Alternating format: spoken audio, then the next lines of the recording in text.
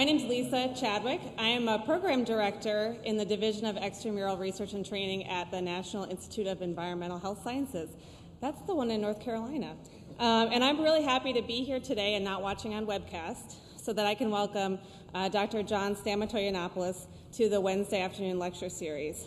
John is a professor in the Department of Genome Sciences and Medicine at the University of Washington, and more recently he became the director of the new Altius Institute for Biomedical Research, which is also in Seattle. John's career has really been focused on using high-throughput methods to understand how the genome functions. He primarily uses an assay that uses DNase-1 digestion to identify regions of the genome that have open chromatin signatures, and that has proven very useful for marking the important parts of the genome, the regulatory elements. And he's used that to great effect as part of several large consortia sort of focused on this problem, like ENCODE and the Roadmap Epigenomics program. So I hope you'll help me welcome John to the stage. Thank you.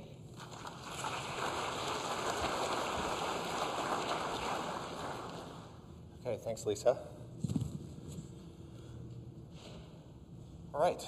Well, it's really a delight to be here. I was actually telling some of the students, fellows and students over lunch that I was, in the not-too-distant past, a postbac here at the NIH, in fact, in this building, exactly. So I have a lot of fond memories here. I'm really delighted to be back. So I'm going to be talking about the general topic of decoding the human genome, and I have put the tagline, Getting to 2020, thinking not only about getting clarity on the problem of solving genome function, but also try to look ahead to the next 4 or 5 years and what that might bring. So throughout my talk, I'm going to refer to some simple things here, which I've cartooned in the following way. Much of the focus of the talk is going to be on regulatory DNA. So as many of you may recognize, this is a cell, this is DNA wound around nucleosomes, packaged up into the nucleus of cells. We've got genes make RNA, and then there are these regions of the genome, which I'm generically going to refer to as regulatory DNA, which encode instructions which are actuated by the binding of sequence-specific DNA binding proteins, commonly referred to as transcription factors, which trigger a wide variety of downstream events, recruiting enzymes that put on histone tail modifications, modify DNA methylation, interact with the repair machinery, etc. So I'm going to divide my talk into 3 broad areas. First, I'm going to talk about things that we have learned, that is, key principles that have emerged during the last 5 to 7 years, particularly from genome-scale analysis of regulatory DNA in the context of major projects like the ones that Lisa referred to. The second thing I'm going to talk about is to address and define what I think are 4 key challenges that face us now in 2016 looking forward in understanding the delineation, the connection, the causal actuation, and the categorization of regulatory DNA. And then I will wrap up by looking forward, trying to define that road to clarity, and also looking at what the next few years might bring in the face of what are continuing to be exponential changes in technology. Just briefly, though, I want to start out with a timeline on mapping the human regulatory genome. And this is a timeline that actually extends quite a ways back all the way to the 1970s. And really, I think a seminal observation that was made during this time in the mid-70s by Mark Rudin and Harold Weintraub was the observation that there's an intimate connection between the physical structure of the genome and its organization in chromatin and the activation of genes in a cell-type specific fashion. So this observation was really made in the face of looking back on the paper's pretty primitive technologies, pre-PCR, pre-Southern blots, a lot of the techniques that we use today.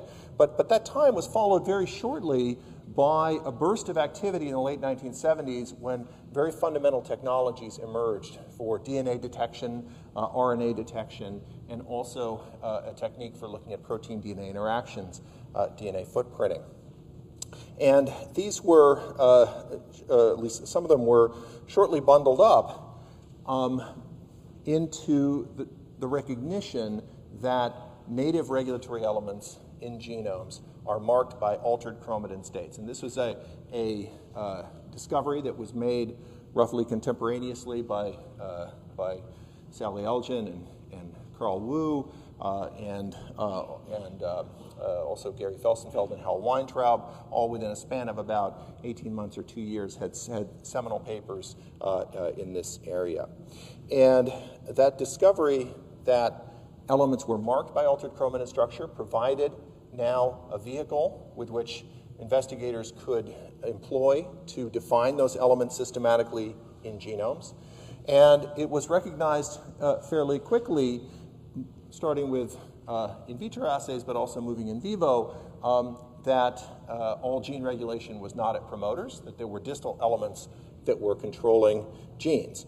And I can define, somewhat arbitrarily, a period of around 20 years where there was systematic, deliberate mapping of regulatory DNA that was undertaken with a very simple approach, which is to define alterations in chromatin structure, to identify the elements underlying those alterations, and to connect those elements with specific genes and describe how they drove their expression or other features. And if one goes back through that era, we, a little while ago, went and collated a fairly vast literature. And coming to the time when the human genome was sequenced, you can define around 300 human regulatory elements that have sufficient information in them, sequence information, that allow them to be resolved to the current build of the human genome. So that's where things stood at the time that the human genome was sequenced. Now, following the sequencing of the human genome, there was a burst of activity in technology development that was partly spurred by the genome and partly spurred by the natural evolution of a number of other techniques. And this resulted in the development of assays that could be applied initially to large stretches of the genome, 1% of the genome, 10% of the genome, and eventually the entire genome, looking at alterations in chromatin structure and DNA accessibility with DNA-seq, looking at modifications of histones and also localization of DNA binding proteins with ChIP-seq, and of course transcript mapping with RNA-seq. And then subsequently, in the context of projects including ENCODE and Roadmap as main drivers, these techniques were scaled to perform regulatory DNA mapping in very large numbers of cell and tissue types.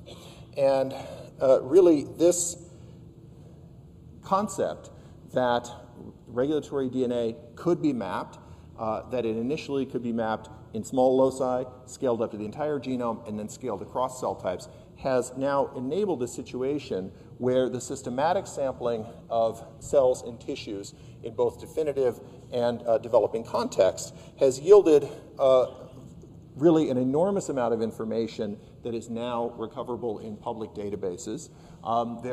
There's information now in, again, a completely accessible form from over 500 cell and tissue types and developmental states. And it's in such a form that you can put your magnifying glass on any spot in the genome, pull up any number of different cell types you want, going into the hundreds, and you can watch the regulatory DNA turning on and off.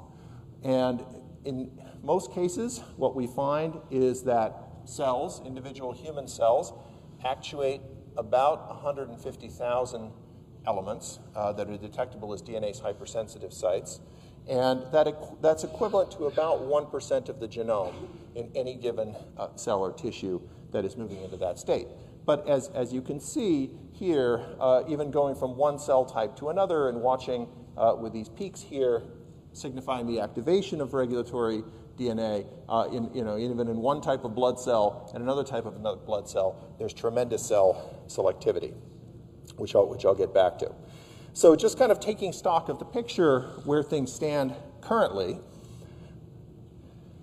and back to this cartoon, if we look in the gene compartment, the genome is starting to settle out into a set of around 60,000 genes. And I put genes in quotes here because here I'm encompassing both around 21,000 traditional protein coding genes, roughly 40,000 non-coding RNA genes that have a canonical gene organization. They've got a promoter, they've got exons, they spliced, they look just like genes, they have regulatory elements, but they're just not making protein products, or at least obvious ones. And then, of course, there are very large numbers of smaller RNAs that are outputted in a focal fashion in the genome, and this number exceeds 1 million at the moment, but these are of undefined function. So this compartment here is controlled by this compartment here and also greatly dwarfed by it because at the moment we have defined in excess of 3 million regulatory regions. And again, only a small subset of these, around 150,000, are actuated within any given cell type. And within those regions, extrapolating from our best data, it appears there are at least 15 million transcription factor recognition elements that are encoded in the genome. So what have we learned from looking at all of this data? What I'm going to do is to tick through several vignettes, one in development and differentiation, just stating some high-level principles and in many cases unexpected findings that we have learned from having such a bounty of data and being able to analyze it in a coherent way. I'll talk about some big picture conclusions relating to the relationship between this information and our understanding of common disease, of evolution of the regulatory genome, and also the relationship between the regulatory genome and cancer. So with respect to development and differentiation, these are obviously topics of enormous interest. And really, I think one of the key findings and cardinal features of maps of regulatory DNA that became apparent even after the first 10 data sets were produced in probably the 2007, 8, 9 timeframe, is that most of the regulatory DNA exhibits marked lineage and cell type selectivity. So that most of the genome does not look like this. This is a promoter where things are on in every cell type, but rather exhibits either extreme cell selectivity or highly patterned and organized cell selectivity.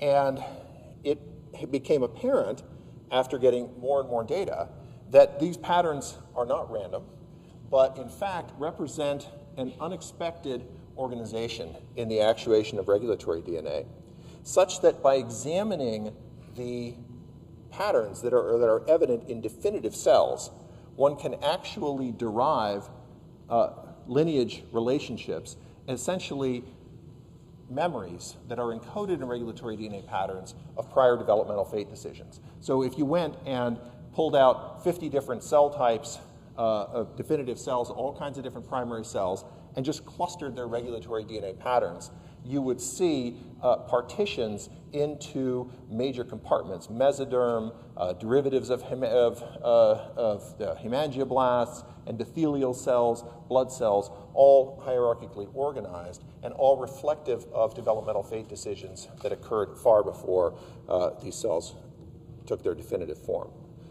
And further examination has revealed that what is really going on as cells differentiate is that they are starting with a primitive compartment, and that compartment is contracting and new material is coming up as the cells differentiate.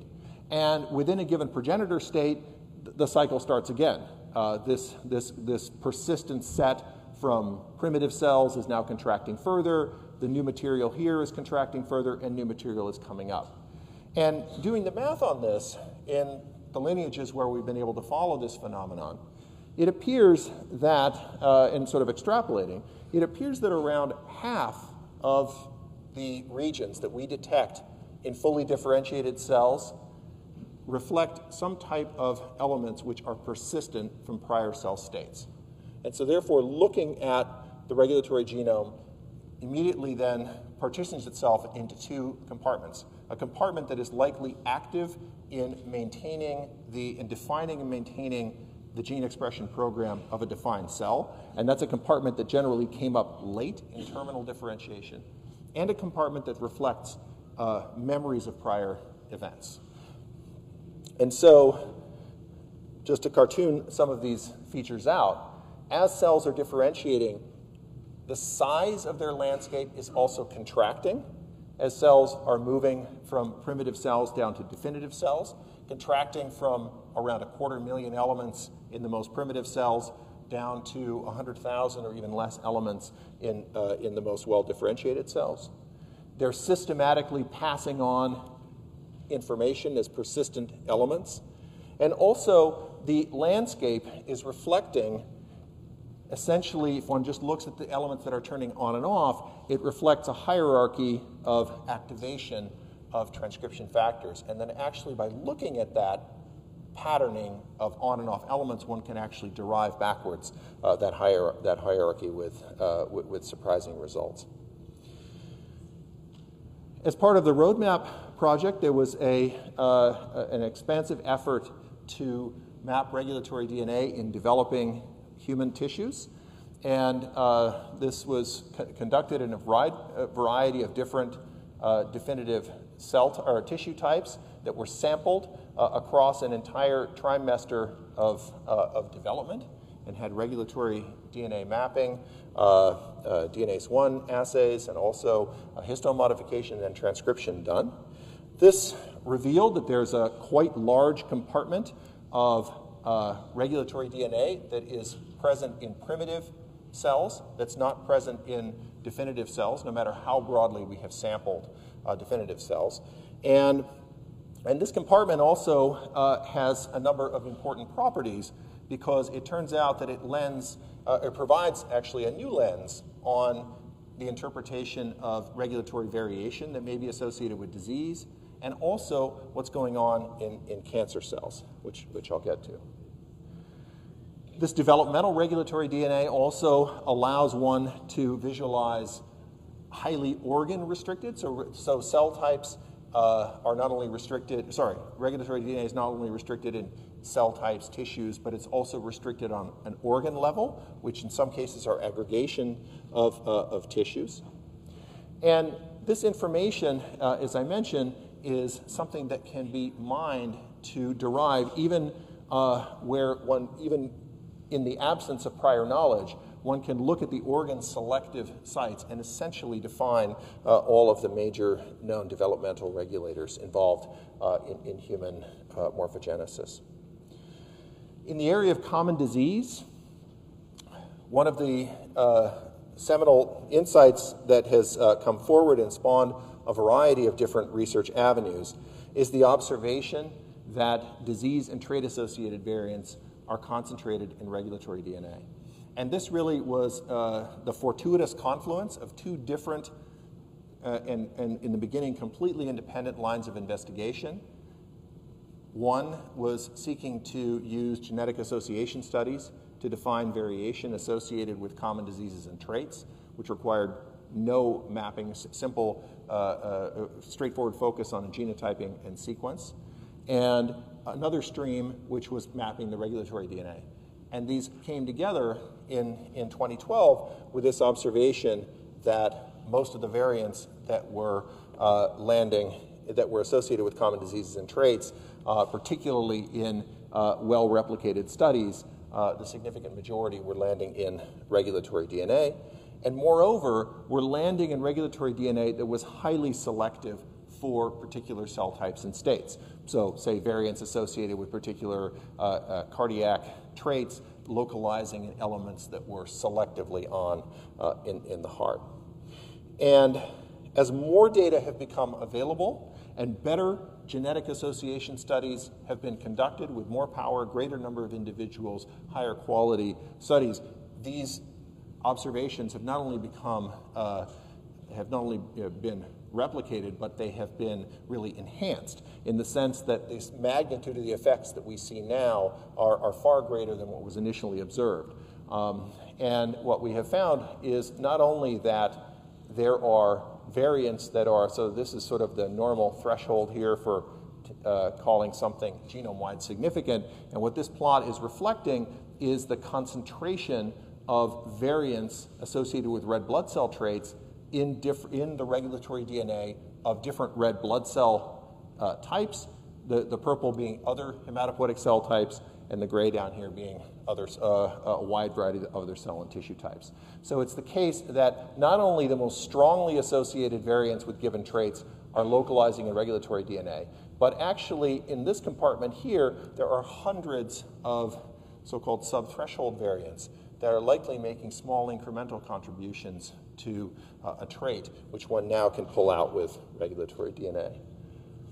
Another thing which was observed is that there is a temporal aspect to the localization of variants in regulatory DNA, in the sense that variants that were associated with traits that are related to early developmental exposures, agent menarche, classical Barker traits, tended to localize in regulatory elements which were selectively on in the fetal stage versus the adult stage, whereas one finds traits that are associated with adult exposures or inflammatory diseases, diseases of aging, bone mineral density, cancer, Alzheimer's, tend to localize in variants that are found exclusively in adult cells and tissues.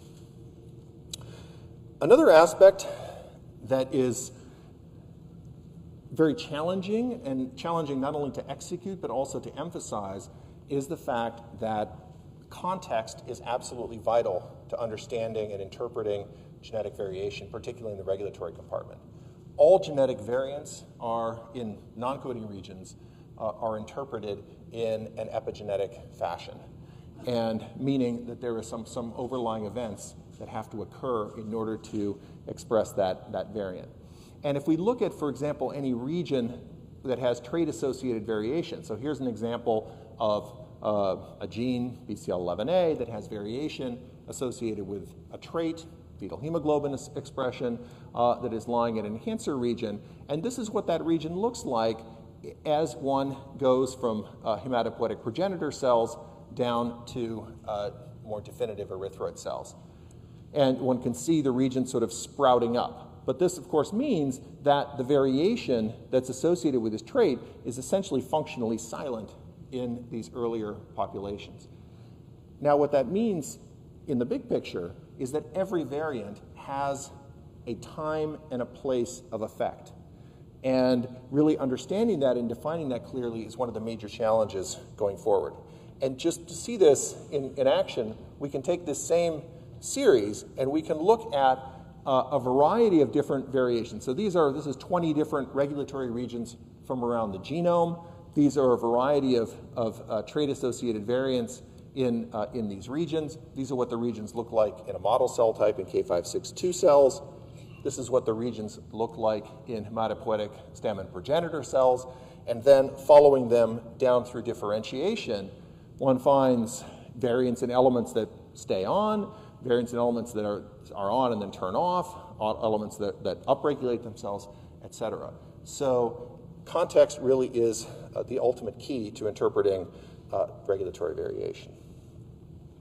In the area of evolution, a lot of insight has recently come forward from analysis of the regulatory DNA compartments of the mouse genome. And this is done in the context of the mouse encode project. And I'll share just some results from analysis and direct comparison of the DNase I map data from mouse and human. So in parallel with the human, there was a wide sampling of mouse cells and tissue types. And one of the things that emerged was that only around a third of the elements that were identified in mouse as active elements could be found in the human genome as active elements. And so that there was essentially a very large amount of turnover in the regulatory landscape.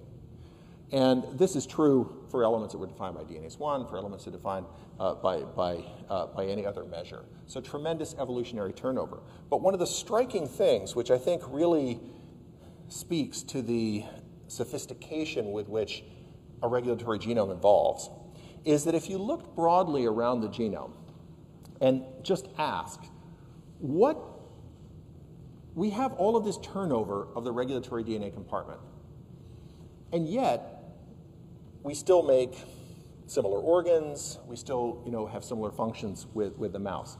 What is actually being conserved? And one of the most remarkable findings is that if one looks in regulatory DNA elements in the same specialized cell type, in this case regulatory T cells, between human and mouse, you find that around 26% of the actual regions are shared. So, roughly 3/4 of them are not shared between human and mouse. But if you go into those regions and then you ask, what are the recognition sequences for different transcription factors? And I ask, of the mouse landscape, what proportion of it globally, genome-wide, is occupied by this factor, this factor, this factor? And you tally that number up for the mouse genome, then you effectively scrambled everything and tallied that number up for the human genome. The stunning result is that those numbers are almost constant. And so what this means is that in some way, evolution has been acting not only to preserve, or not chiefly to preserve individual regulatory regions, but rather to preserve a global regulatory state that is defined by the large-scale distribution of recognition sequences.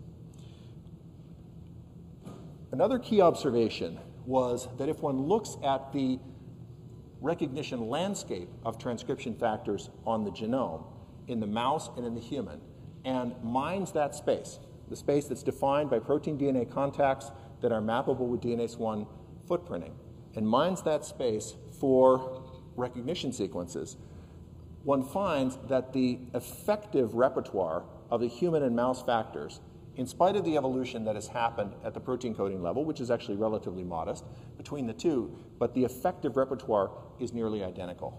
There's very little that is specific to human and mouse. And so when we think about conservation between mouse and human, we can think on many different levels. We can think about the conservation of individual DNA bases, but then we can also think about higher level properties, like the one I just mentioned, and also about the structure and organization of regulatory networks.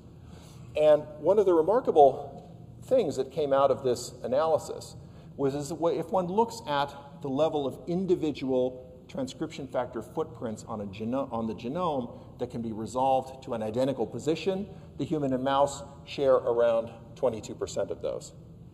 If you map regulatory networks encompassing transcription factors, i.e., transcription factor A regulates transcription factor B, regulates transcription factor C, and you can construct a mutual interaction network for all of the several hundred transcription factors that have defined recognition sequences. If you look at the connection between any two transcription factors, the conservation of that connection, whether it occurred no matter how it occurred, in other words, through a particular DNA element in one position or the DNA element is moved to another position, those connections are conserved about 44% of the time. And then if you go to a higher level and ask, what is the organization of the transcription factor regulatory network in terms of its utilization of network motifs and other structural features, you find that the human and mouse networks are practically indistinguishable. So it's a case where evolution is operating in this domain and really taking advantage opportunistically of what arises in the more DNA-focused domain. Some of the key insights that we've gotten from cancer, and this is an area of active research. I mentioned earlier that the existence of a large compartment of fetal regulatory DNA that's not detectable in adult cells had provided some insights into cancer genomes. And the key finding there can be distilled in a very simple fashion, which is that what cancer cells appear to be doing is that somehow during the process of oncogenesis, they reactivate primitive developmental programs that result in the reactivation of fetal regulatory DNA. When we look at cancers, initially, before we had the fetal data, we looked at cancer regulomes, and our general impression was a lot of new stuff here. We don't see any of this in normal cells. But it was only when we got the fetal data that we realized that all of the so-called new stuff was actually old stuff that was being flipped on, but in a haphazard way. It wasn't unwinding development. It was actually re-scrambling it. So cancers that would arise in a skin lineage were reactivating fetal elements from brain and from other, from liver, et cetera. One of the additional striking observations that's come from integrating regulatory DNA and cancer data is that there is a very tight relationship between the distribution of mutations in cancer genomes and the distribution of regulatory DNA, and both at a very high resolution at the level of individual elements and also globally.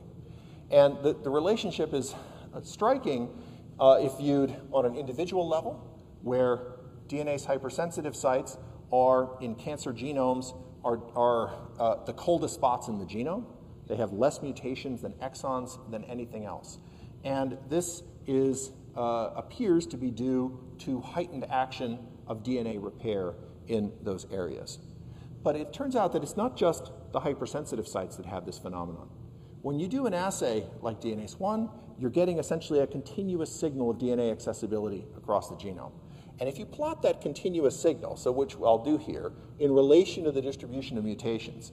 So here what I'm looking at are, I'm going to plot the density of mutations, C to T mutations in melanoma on the vertical axis. On a secondary axis, I'm going to plot DNA accessibility measured by DNase-1, where higher values actually indicate less accessibility. So the most accessible stuff is down here, and the most compact stuff is up here. And if you plot this across the genome, these two variables, this is the pattern that you get. Actually, this is across a chromosome. So you see there's a at this resolution, and I can go finer and finer and finer all the way down and see this pattern at practically any scale that I look. But one of the most remarkable observations is that what I have plotted here is actually the correlation between melanoma mutations and, in blue, the chromatin accessibility pattern of melanocytes. So, in other words, the cell of origin. And it turns out that if you redo this exercise and I plot it versus the regulatory DNA or the DNase-1 profile in melanoma cells, I get a much worse correlation. So the cell type of origin, its chromatin landscape before it became cancer, matches much more closely with the distribution of mutations.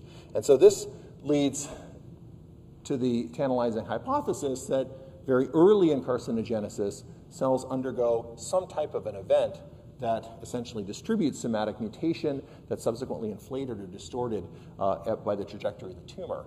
And it's interesting that some newer analyses, phylogenetic analyses of cancers, are starting to point to this conclusion as well. But on a practical level, it also means that if I know the pattern of mutations in a cancer, which I can get just by sequencing, by comparing that, without knowing anything else, by comparing that to regulatory DNA patterns of normal cells from reference indices like encode and roadmap, I can figure out what is the cell of origin of that cancer.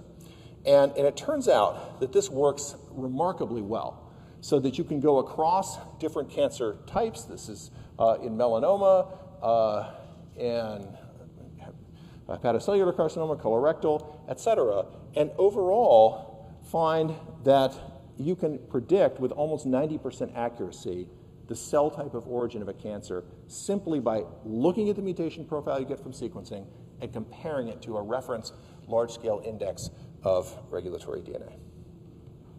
So I've just given you some vignettes in several different major areas. I could have spent the entire talk giving additional vignettes in these areas and going into many others.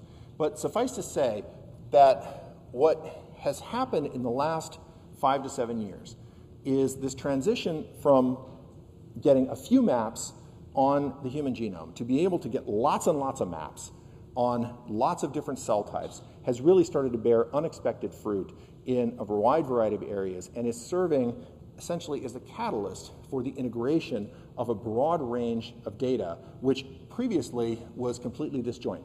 Cancer sequencing data, genetic variation data, et cetera, all coming together in this aspect of the genome. So next I want to highlight 4 key challenges that we're facing now in going forward in the following areas: in the delineation of regulatory DNA, its connection with the connection between elements, what triggers it, and how is it categorized. So to kind of define these more clearly, with delineation, we're interested in sort of answering the question, where is all the regulatory DNA? And here I'll assert that the technology and processes to answer this question to substantial completeness within 5 years, I think are already in hand. It's really a matter of the application, the concerted application of those approaches. The connection problem, which elements are talking to which genes or to one another. There are some computational approaches currently that allow us to make some predictions for maybe 20% of the space. And really, I think the technologies and analytical frameworks for validating those predictions and completing the map are really now just starting to come into focus. In the area of causation, we can ask, what are the agents that actualize the potential of regulatory DNA? What are the factors that recognize those sequences? We've been walking around thinking, well, we've got a defined set of transcription factors. But as I'll show you in a minute, I think the dramatis personae for this is really very far from being complete. And the final question, categorization, which is easily, I think, the most challenging of these, is this question of what do all these millions of elements do? And this is an enormously complex problem that lacks currently a clear path forward. We're essentially staring at a big forest and trying from the outside to ask, how many different kinds of animals live in the forest? And what do they look like and how do I recognize them? And without really having any clear path forward. In the question of delineation, I'd shown this earlier. Much of the work to date has been focused on what we might call bulk cell or tissue samples. And in the case of the assay that we have been using, the DNase-1 assay, we basically get cells, we treat them with DNase-1, it releases these little fragments, we collect the fragments, we sequence them, we can do this for different cell types, you map them back to the genome, you see the regulatory DNA sprouting up, you can do this so here are the DNase hypersensitive sites, there's all the regulatory DNA. Underneath all of this are some transcription factors bound to the genome. If we sequence these really deeply, we can find the footprints of transcription factors as they're bound to the genome, blocking the action of the nuclease. And this compartment, of course, defines promoters, enhancers, et cetera, leading to about 150,000 elements, as I mentioned. Well, what has happened in the last roughly 8 or 9 years is that there has been a fairly dramatic reduction in the cell requirements for attaining this information. So what I've graphed here are the requirements in our production level pipeline for producing the encode data that's released into the public repositories. Back when the last phase of encoded started, it was around 10 million cells. It dropped to about 1 million cells by the end of that phase. But for the last year and a half, we've been operating, or around a year, been operating less than 100,000 cells, and right now a production pipeline is operating routinely with around 50,000 cells. Now, 50,000 cells turns out to be kind of a magic number, because if you look in the human body and you ask, what are all of the anatomically defined, well-defined structures that have a physiological function that has been related to normal physiology or disease, it turns out that you get to about 400 and something different structures, virtually all of which have in the range of 30 to 50,000 cells or more. And you may think that, gee, how is that sort of possible? And I think part of the problem is that we're so used to looking at cells in culture dishes and seeing these huge puffy things rolling around. But by the time you get into tissues, tissues are tremendously compact. I can take a millimeter by 20 micron piece of kidney, and that's got over 100,000 cells in it.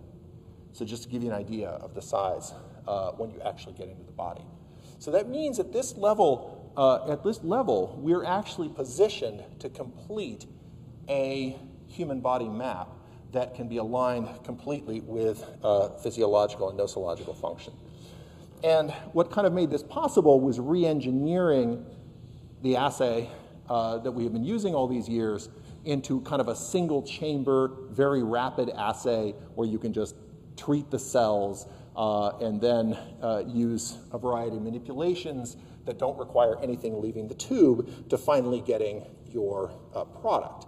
And you can do this in such a fashion that you can maintain high quality. Because one thing, all of the other vignettes that I showed you previously all have one thing in common, and that's that their fundamental conclusions came forward from having very high quality data.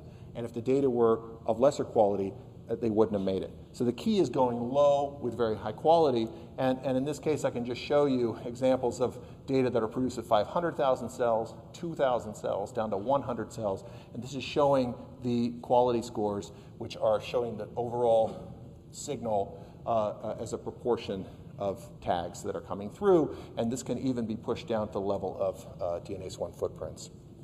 Now, having an assay that performs like this allows one to dive even deeper into the body and to achieve something which has heretofore not been readily possible with genomics, which is to unify the information that a pathologist sees under a microscope, or anybody sees, in terms of tissue architecture. So there's an enormous amount of information in the way tissues are laid out and organized that now is potentially accessible through techniques like laser capture, microdissection, or through systematic gridding to define elements and map them directly to particular structures. Now, having a single chamber assay allows, through the use of robotics, massive scale up. So suddenly every single well of a plate becomes an assay, machines can run many plates a day, and suddenly one is in a world of tens of thousands, perhaps even hundreds of thousands of assays genome-wide per year.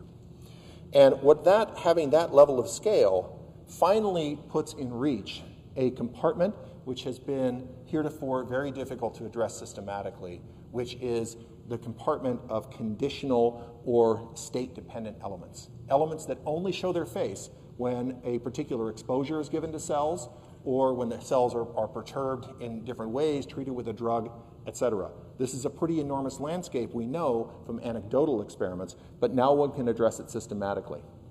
In a single tube of blood, one can sort out essentially every cell that is listed here and conduct perturbation experiments on them with immune stimulation, immunosuppressants, etc. These experiments rapidly escalate in size. So to do an experiment like this, taking all these cells and perturbing it here, one is right away with some replicates and a few donors, you're into thousands of data sets. But that's actually something that is becoming tractable. A final aspect of delineation is defining not only where the regions are, but where within them the function is encoded at a nucleotide level. Genomic footprinting allows you to define spots where regulatory factors are bound, but it doesn't tell you which of those factors is the most important in mediating function, or within one of those recognition sequences, which are the most important nucleotides from a functional perspective, not just the ones that show up with the best motif logo. And it turns out now another stream that can be unified, independent stream that can be unified with regulatory DNA and the entire Regulome project is that of genome editing and engineering. And when you use an editing reagent, whether it's Cas-CRISPR, zinc fingers, TALENs, whatever, to introduce a break in the genome, you set off a chain of interesting events. One is the generation of a spectrum of alleles through non-homologous end joining. Every break is healed up differently, predominantly through deletion, sometimes with small insertions. Now, if you're targeting, if you think that a particular motif, in this case, a GATA motif, is involved in some downstream function, in this case, the expression of fetal globin, you can simply induce a break in a population of cells at that position right on top of the motif. And that generates a spectrum of alleles. You can sort the cells by that downstream function and then just sequence and look what happened. And what you can basically find is that if you look in this case, the sites that didn't out, this element here is sitting in a enhancer of a gene which is a repressor of this phenotype. So if the numbers go up here, it means you functionally perturb this. If the numbers go down, it means you didn't perturb it. And if we look at the ones that are where nothing happened, there's minimal perturbation. Interestingly, these little peaks are due to the fact that there's several A's here which just recreate the GATA site. Whereas here, one can look at the frequency with which deletion of individual nucleotides is connected to a downstream function. And what that allows you to do is essentially walk along and rank not only every motif, but every nucleotide within a motif for its functional contribution. And effectively to come up with a functional consensus sequence, which in this case has some relation to the canonical transcription factor recognition consensus, but obviously contains a lot more information. So the connection problem. Who talks to whom to make the genome go? And this is a problem that we have known for a long time is complex because the genome is interleaved. That you have elements in one spot that are controlling this gene over here, the next element over, which is closer to that gene, is actually controlling another gene, et cetera. And every one of those elements has transcription factors in there, and if we perturb them, some of this wiring can also change. So this is an incredibly important problem now in the era of interpreting genetic variation, because by many analyses, if you have a genetic variant that lands in a regulatory region, a large fraction of the time, over 40% of the time, the predicted target gene is over a quarter megabase away. So if we don't have a map like this, we're never going to make sense of the lion's share of genetic variation that's associated with disease. So one approach is to find things, is to go in there and delete them.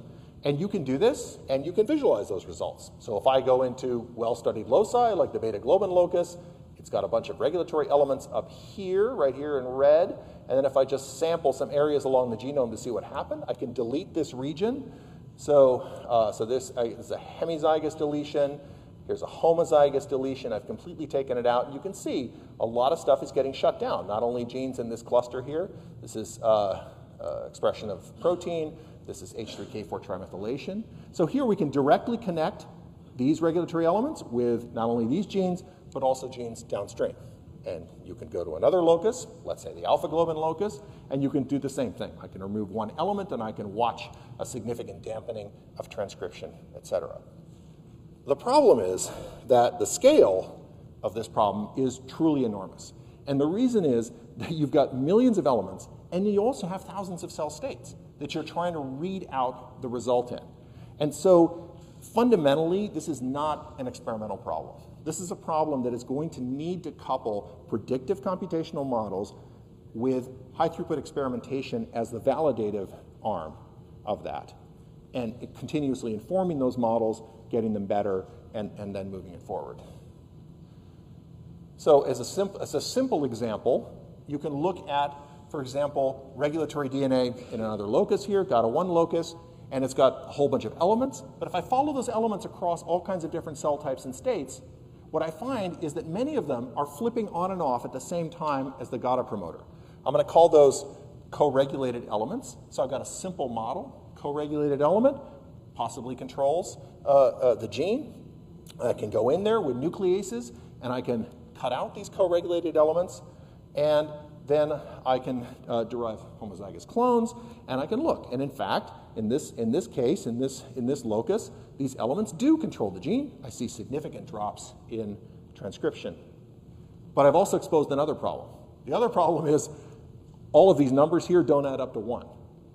And so and this is something that we've seen before a long time ago with the beta-globin locus control region and many other loci, is that there are cooperative effects between regulatory elements that lead to non-additive products. And therefore, this is going to be a big challenge to model. In the area of causation and understanding what are the core actuators of regulatory DNA, we've been thinking for a long time. We know who all the actors in the play are, but we're starting now to re-ask, how many transcription factors really are there?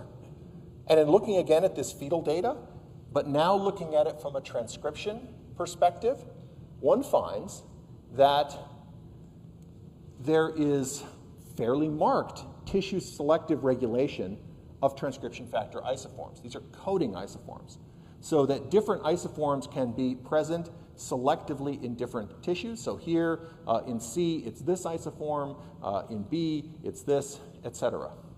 And if you sort of look at this more broadly, if you look at 826 transcription factor genes, well-defined, it turns out they express around 2,500 different coding isoforms just during that interval in fetal development. And those coding isoforms are not just including alternative transcription start sites. About half of the things have that. Essentially, all genes have an alternative UTR. And remarkably, 85% of them alter the coding sequence. And what I mean by that is just I'll draw your attention to the fact that in 45% of the cases, the DNA binding domain of the transcription factor has been altered. So this means that there are more elements out there that have different DNA binding domains in them than all of the transcription factors that we know. So that is a compartment that clearly is doing something and about which we have little insight. So the final big challenge, categorization.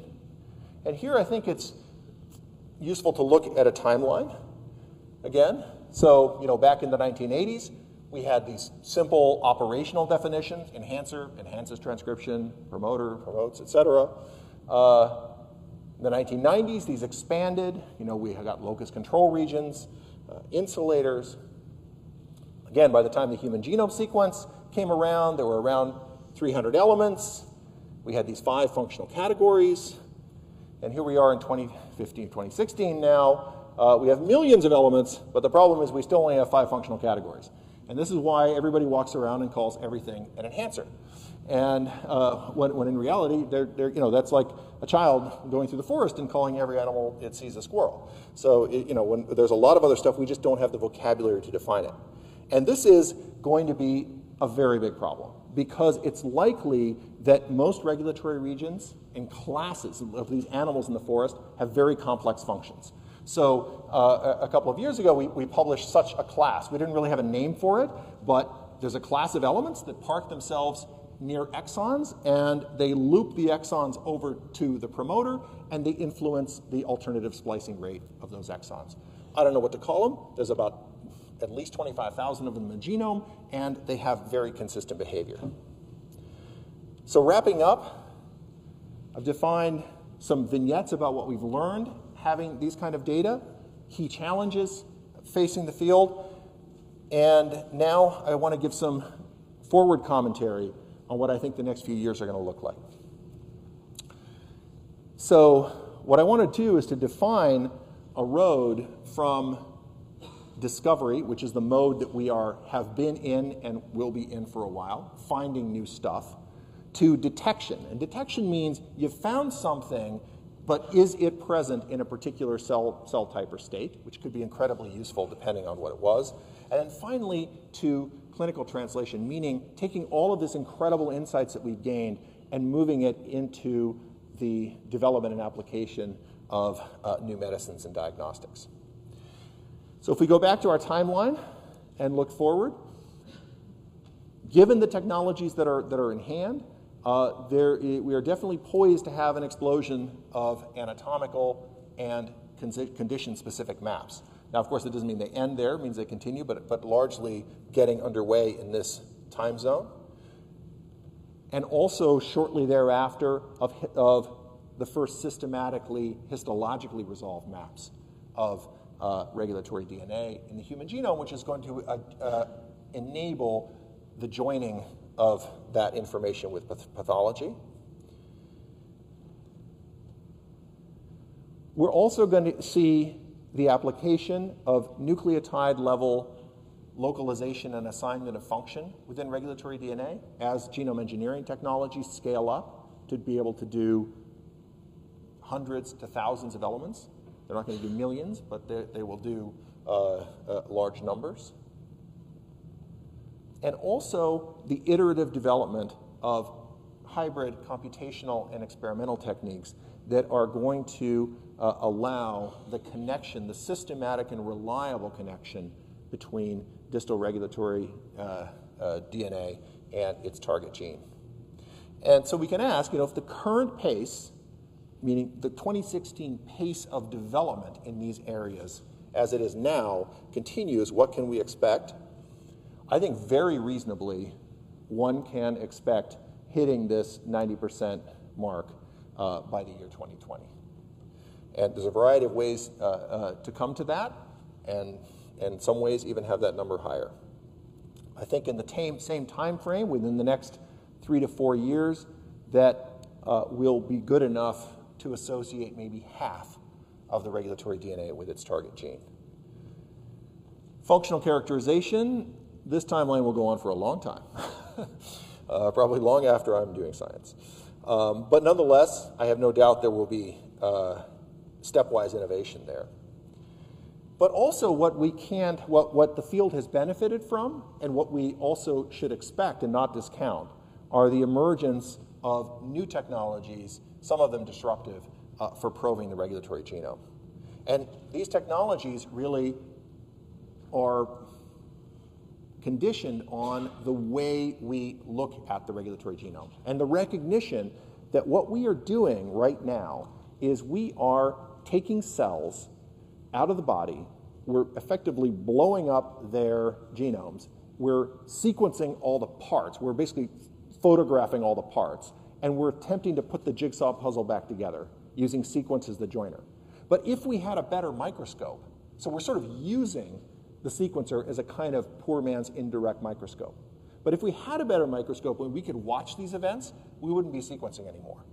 And it is now starting to become possible to do optical detection of regulatory DNA activation in individual cells, to be able to see, not only to see individual regulatory regions, but also to watch their behavior, blinking on and off.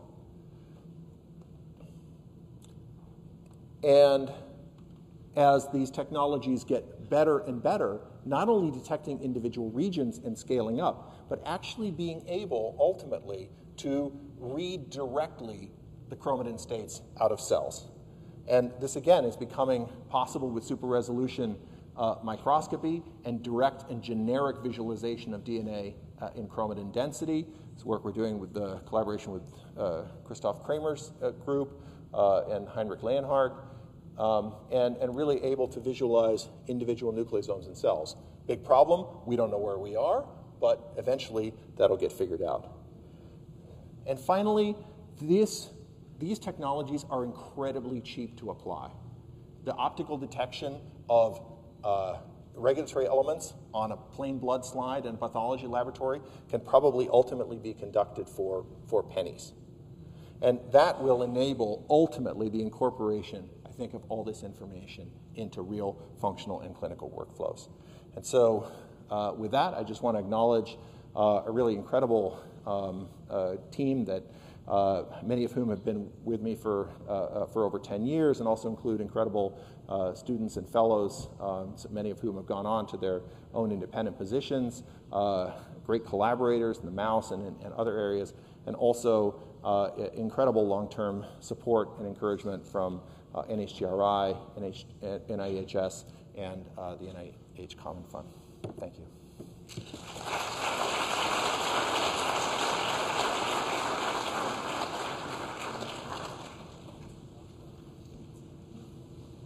Okay, we have time for questions, and I'll also remind you that there's a reception following this in the NIH library, so you can ask more questions then. I think there's microphones out there, so.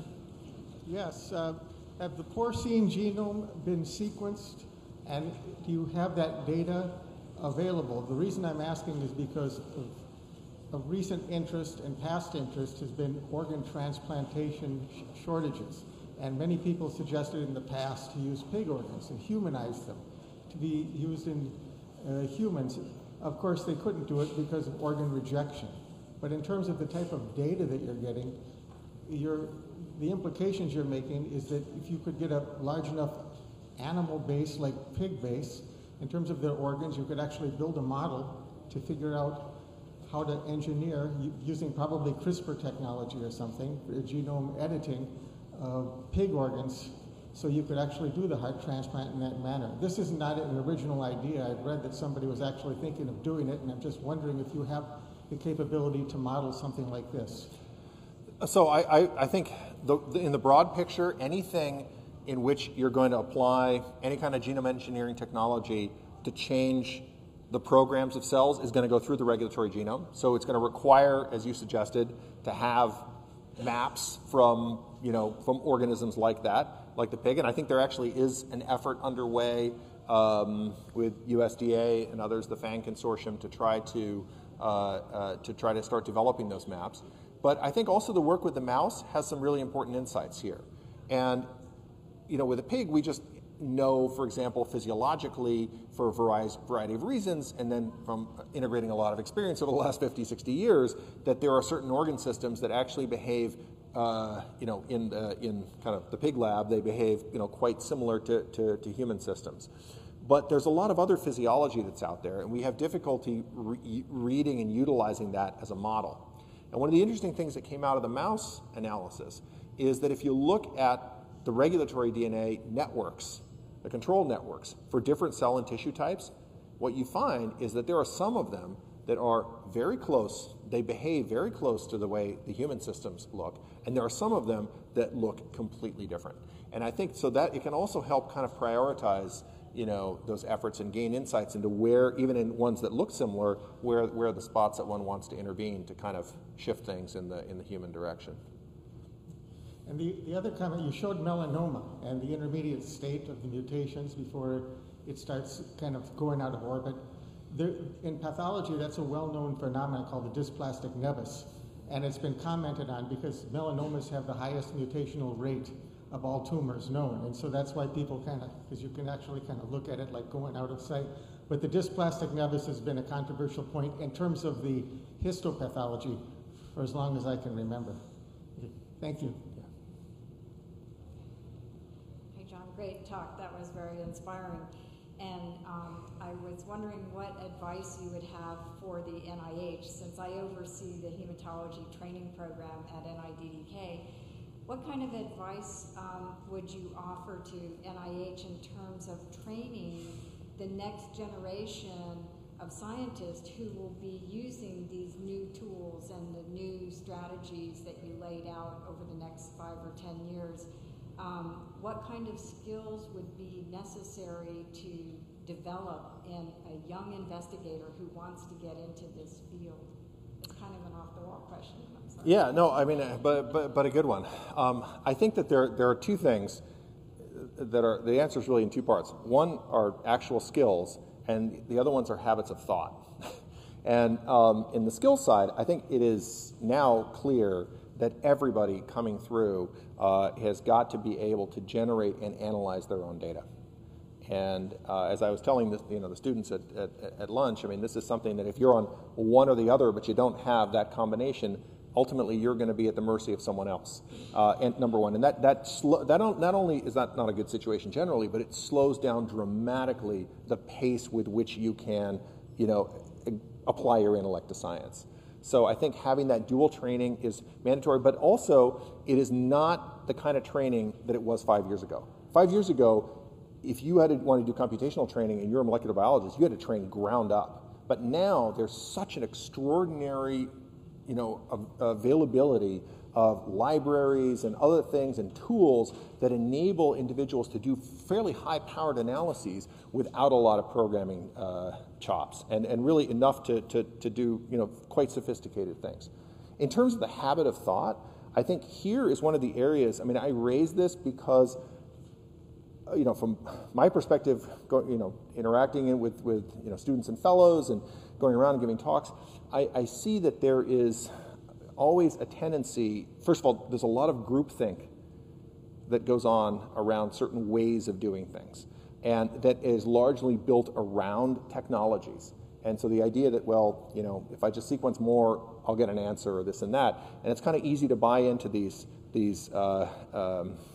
approaches without taking a step back. So I think that actually, in terms of habits of thought, it's like not tying things to any particular technology and approach, because we're on the steep part of the curve. There are new ones that are coming. And so what that means, I think, from the NIH perspective, is that now it truly has become a time that some fundamental investments have to be, and they could be adjoined to other, classical type of investments, have to be made in the technology itself, in improving technologies themselves.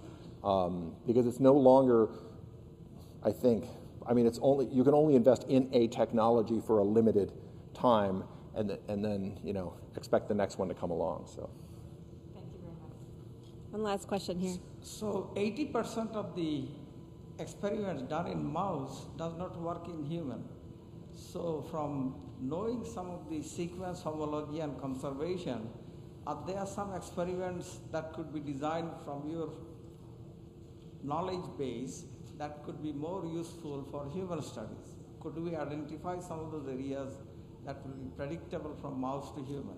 Yeah, I think that the answer to that, just to elaborate on what I started to answer to the earlier question, I think the answer to that's a resounding yes, because it is now possible with the data that are out there that have been generated with mouse encode and other resources. It's now possible to ask, even on an individual gene level, is the behavior and the regulation of this gene, does it look, how similar is that to the behavior of its human counterpart? Or looking at an entire pathway. And so these are questions that can be answered in a quantitative way now that really could not be done previously. It's not just looking at the expression. What we're talking about is looking at, because that's kind of a final common pathway. What you really want to look at is the circuitry that drives that expression. How similar is that? And like I said, in some cases, it's strikingly similar. And in other cases, in different organ systems, which we know that there are a lot of differences between human and mouse, experimentally, it's quite different. And so I think actually there's a lot of information to be mined there. So when do you think we might get those circuit information? Well, I'm sorry? When do you think we will have the circuit information? Well, I think, I think one of the challenges, in some way the information is there, but it's very difficult to get out. And so this is, I just came last week from the ENCODE consortium meeting, and that consortium is undertaking a very big effort to try to mobilize these kind of data, the ENCODE and roadmap data, to put them into the hands of investigators like yourself, so that you can actually explore them and answer and ask questions with that level of sophistication. And it sounds like it's far away, but it's actually not that far away, in the sense that there are tools out there, and it's really a matter of putting them in between the data and the investigators in a way that they're easy to use, that allow you to kind of recreate the sorts of analyses that are done in all these big papers, and answer those exact questions. So I think that is something that I think is going to be tremendously enabling coming out over the next year or so. Thank you. Good luck in better fishing. Well, thank you, and I hope you'll all join me in thanking John for that great talk.